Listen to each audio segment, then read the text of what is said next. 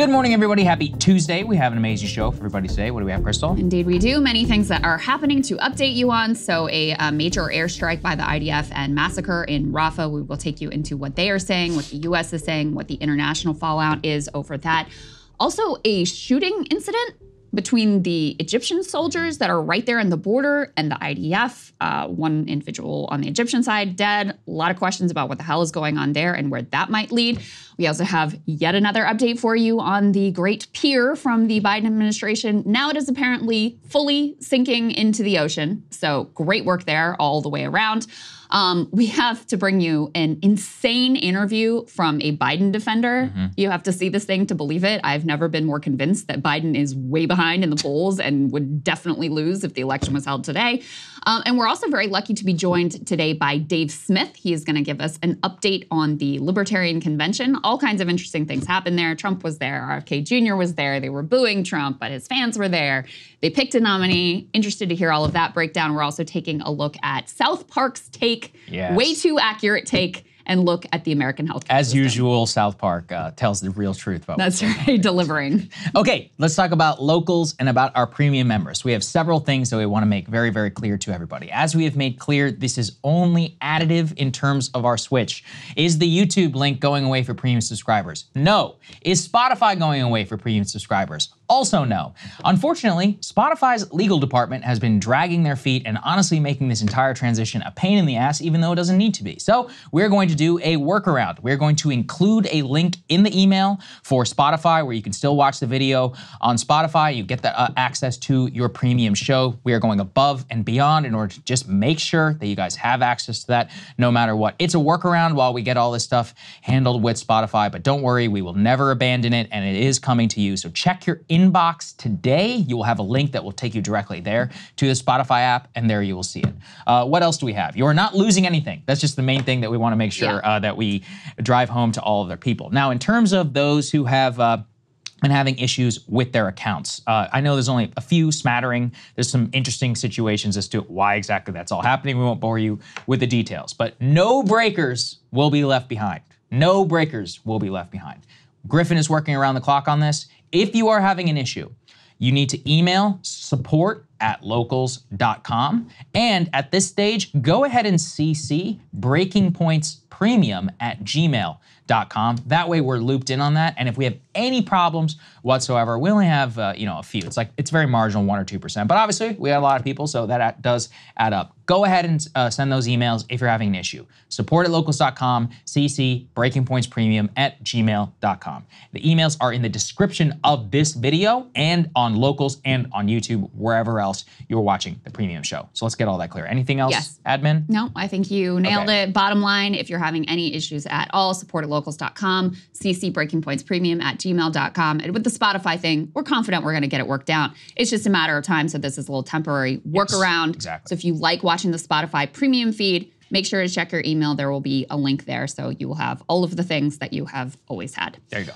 All right, let's get to the show. We can put this up on the screen. As I mentioned before, a airstrike in an area of Rafah that the IDF had previously designated as a quote-unquote safe zone. And you can see this area, which was filled with tents of displaced Palestinian civilians engulfed in flames. We know that at least 45 people have been killed. You see, some of the images here are horrific. You here have a man who's holding up the body of a baby without a head.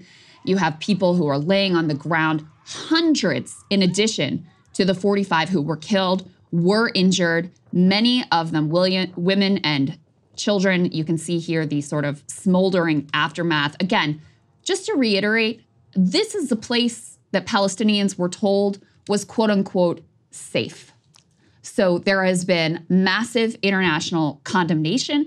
You even had a critical look at what happened here from mainstream networks such as CNN. Let's take a listen to a little bit of what their reporter Jeremy Diamond had to say on the scene. At least 45 people were killed after an Israeli airstrike targeted this camp for displaced Palestinians in western Rafah, according to the Palestinian Ministry of Health. Plastic tarps engulfed in flames. sheet metal walls crushed by the blast, a block of makeshift shelters flattened in an instant. The Israeli military says the strike killed 2 senior Hamas militants who commanded Hamas's West Bank operations, Yassin Rabia and Khalid Najjar. In a rare move, the Israeli military's top lawyer launching an investigation into the strike, saying civilian casualties had not been expected. Mohammed Abu Atawi is one of those civilians, so badly burned that he cannot even open his eyes. But there are so many more. So many children writhing in pain. And then there are the parents, desperate to save babies whose cries have been silenced, perhaps forever. For those who survived, whatever thin sense of safety they still had has now been completely shattered. We were sitting and suddenly there was a big blast and fire. People started screaming, Ranin says, describing how they spent the whole night pulling charred bodies out of the embers. While hundreds of thousands have fled eastern Rafah after the military ordered its evacuation, many others, like this man displaced from central Gaza, came here to western Rafah, told the area would be safe. Told the area would be safe. I mean, just honestly unimaginable what these people are experiencing. Let's put this up on the screen. This is a news report with some of the details. This is BBC. Their headline is "Dozens Reported Killed in Israeli Strike on Rafah." Few quotes from people who were there. One witness said, "We were sitting at the door of the house safely. Suddenly we heard the sound of a missile. We ran and found the street covered in smoke," he said, adding he and others saw a girl and a young man who'd been killed by the blast. Another said his brother and sister-in-law were killed, leaving their children as orphans. Quote, "The Israeli army is a liar. There is no security in Gaza. There is no security, not for a child, an elderly man, or a woman." This, of course, comes on the heels of that ICJ latest injunction. Ryan covered this as breaking news over the weekend. They had demanded that the Israeli Defense Forces, that they comply with a ceasefire in Rafah. Now the Israelis are claiming, no, they didn't really say ceasefire. The language from that top court of the UN said that, quote, "In conformity with its obligations under the Genocide Convention, Israel must immediately halt its military offensive and any other action in the Rafah government which may inflict on the Palestinian group in Gaza conditions of life that could bring about its physical destruction in whole or in part." We also had a range of shifting explanations for what the hell happened here. So we can put this up on the screen from the Israelis. First, you have the IDF bragging about what they had done here. The original tweet from the IDF: "Last night, the IAF site carried out an intelligence-based precise strike that targeted senior Hamas terrorists in Tal as-Sultan." That is the area that was hit. "Contrary to Hamas's lies and misinformation, the strike did not take place in the Al-Mawasi humanitarian area." Well, no one said it was in Al-Mawasi, but it was in a designated safe zone. So originally they're bragging about it, saying, hey, we got the bad guys in a precise strike. Once there was really global outrage, including some very meek words I'll show you in a moment from the U.S. side, but some stronger condemnation from other countries.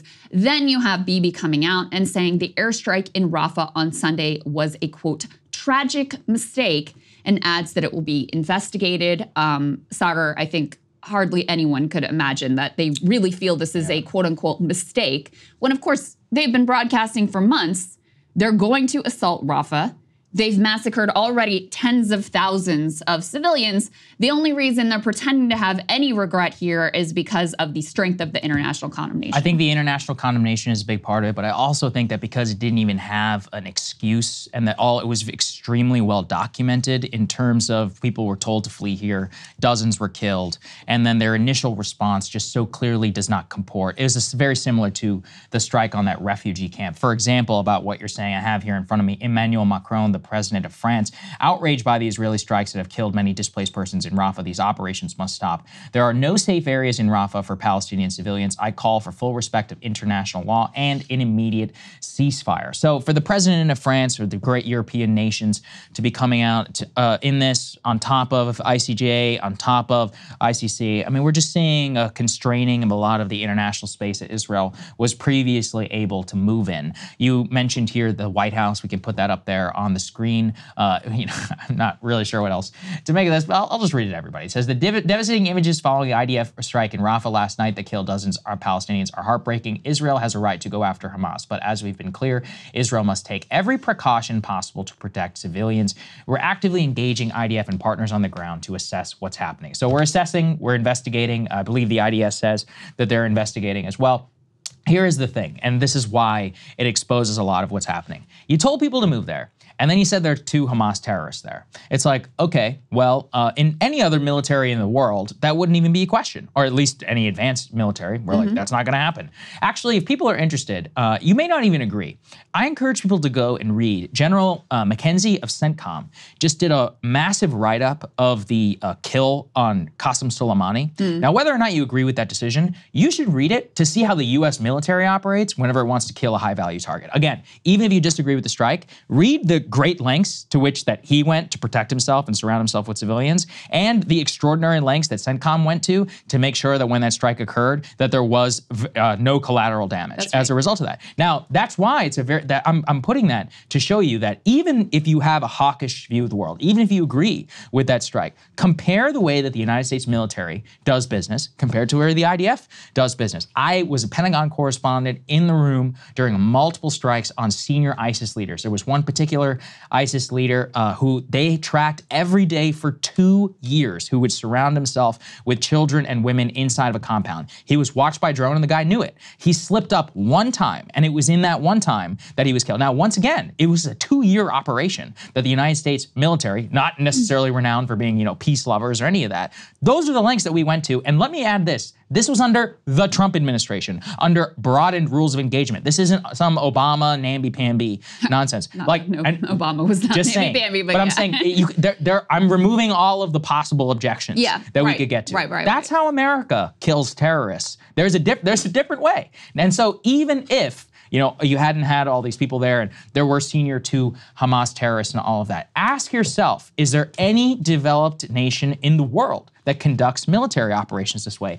And especially in the era of precision-guided munitions, of drone. They have total air superiority. They have control of the border. They have occupying the force, security situation. This is not a pure competitive nation. And just say, would any other military in the world would have pulled that trigger? There's a reason we don't pull that trigger, and specifically put the morals out of it, even in terms of this is not how you're supposed to conduct yourself if your goal is to kill and eradicate a terrorist organization. As evidence, I keep coming back to this, the Politico report where U.S. intelligence that is openly leaking, the chairman of the Joint Chiefs of Staff is openly saying this is creating more and more Hamas terrorists. And there's every indication in the world that operations like this, just like the U.S. military mistakes in Iraq and Afghanistan, only encourage that, and that's why we moved away from it. Except the Israelis don't have an excuse because they watched us make these mistakes for 20 years. And that's not to say we were perfect during the war on terror, far from it.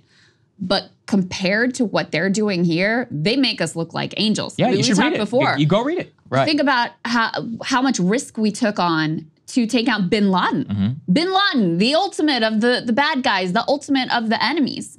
And we put our service members at risk to minimize the collateral damage. And in fact, there was very little, you could say really none, given that it was, 2 sons and one woman. One of the wives, but she had a gun. So, and look, this is one of those things, like you said. Compare that to here. Yes. They're literally bombing people in tents. People that they have forced out who have probably moved 3, 4, 5 times, who were told this was a safe area, bombing babies in tents. I mean, there's literally no defense for it. And maybe they got the 2 Hamas baddies that they're talking about. We don't even have that. We're just taking their word for that. We don't even know that they did that either. And, of course, this is months and months and months into this conflict, into this all-out assault, where we've seen before the 2,000-pound bombs dropped on refugee camps. We've seen the hospital system. That's the other thing. You've got 45 people dead, hundreds wounded. You saw in that report. I mean, it's horrifying to watch here. They don't even have a hospital system that can care for these people. In many instances, they don't have, we've talked to doctors here. They don't have an anesthetic. These children who were profoundly burned, wrap your head around that. And it's because of the systematic destruction.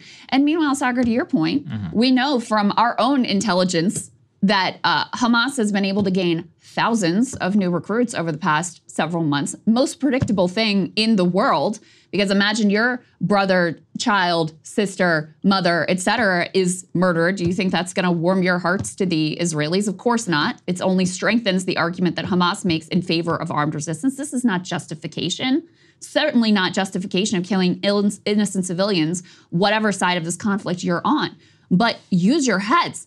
So we know Hamas has been, the ideology has been strengthened. We know they have not been able to take out even half of the original Hamas fighters, let alone the new recruits. We know prior to actually this assault on these displaced people in tents, that Hamas had been able to fire rockets for the first time in quite a while. We know from reports on the ground, some of the battalions that had been, sort of come apart before and had been assaulted and hurt by the Israelis previously are starting to be able to reform. It's complete insanity and horror on absolutely every level. And so you ask yourself, okay, well, why are they doing it? Well, we know not only for Bibi, but for the entire war cabinet, a lot of the people who had any sort of power going into October 7th, they're trying to save their political asses. Bibi has every incentive in the world to keep this war going, both to try to hold his grip on power, also to keep himself out of prison because he continues to face corruption charges. But the other thing is, there's a real appetite, and we can't deny it, within Israeli society that doesn't see any of this as a quote-unquote tragic mistake or regrettable at all. You had some of the government mouthpieces who were quote-unquote journalists on Israeli television networks who were celebrating this massacre in the most gruesome terms imaginable. Put this up on the screen. This is a report from Haaretz. Happy holidays. Right-wing Israeli journalists celebrate Rafah attack, likening it to Lag Bomer bonfire, the central bonfire this year in Rafah. Israeli journalist Yanon Magal said of an Israeli strike in Rafah in southern Gaza that killed at least 35. We now know it's 45. Two individuals, who were basically celebrating this, likening it to celebrations around this Jewish holiday. Another one retweeted another's user's post, which showed that fire, saying happy holidays. Both have now deleted their tweets, but not before they were shared widely across the platform, with plenty of users praising the sentiment. Now, that's not to say there isn't dissent in Israel. There's dissent in Israel. That's not to say that there aren't some real divisions in society, particularly around the hostages.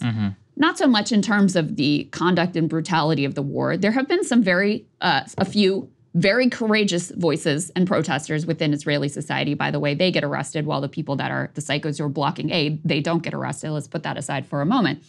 But most of the divisions are not about the brutality, not about the loss of civilian life on the Palestinian side. It's over care and concern for the hostages, legitimate, and the growing, undeniable realization that Bibi's protestations to the contrary, he and his coalition do not give a fig about the hostages whatsoever. There was a deal on the table. If they wanted the hostages, they could institute a ceasefire, but Bibi knows that spells the end of his political lifeline, and so he has no interest in getting those hostages back and is perfectly willing to use those Israeli citizens as human sacrifices. The only question remains as to whether this will trigger any broader response. It's unclear. The White House is assessing whether this crosses President Biden's red line. It's like, at a certain point, just spare us. Spare us your tortured rhetoric in the press being leaked anonymously. Sure. Note that spokesperson, that White House statement that we read, everybody, that was to a background official. Jake Sullivan and the spokespeople don't even have the guts to put their own name to that statement. They haven't said anything President yet. Biden, and the statement itself and even the action It matters in the context of the broader debate around the U.S. policy, the withholding of weapons, and of the relationship of the international community. That's why, we have to spend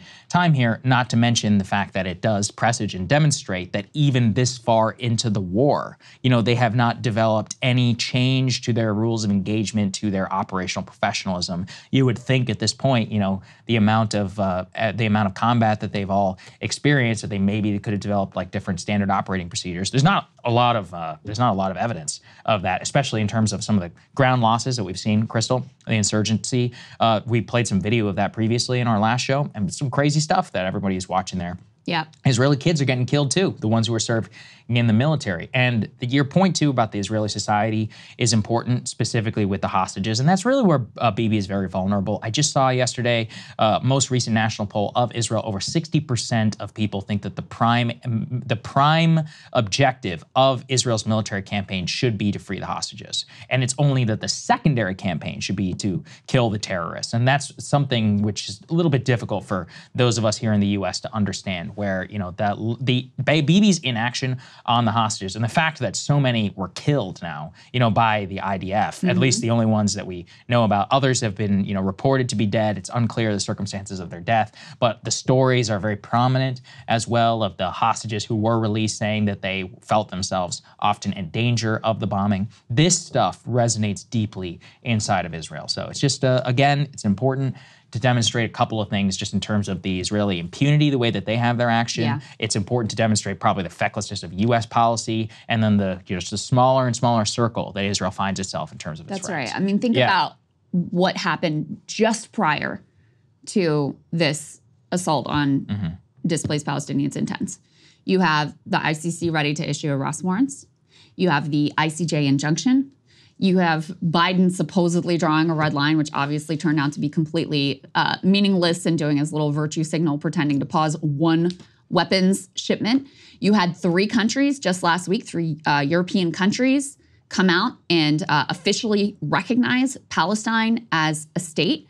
So you have whatever levers of international pressure there are have been pulled outside of the U.S. actually doing something, and not this, pretend to have a red line, but then it's not an actual red line, et cetera. So, the silence is deafening from the Biden White House at this point. These are the people who, rush to put on a statement every time some kid on a college campus said something that was like a little bit off color. And now you have 45 Palestinians massacred, engulfed in flames, hundreds more injured, and not a word, not a single word. Astonishing. Hey, if you like that video, hit the like button or leave a comment below. It really helps get the show to more people. And if you'd like to get the full show ad-free and in your inbox every morning, you can sign up at breakingpoints.com. That's right. Get the full show, help support the future of independent media at breakingpoints.com.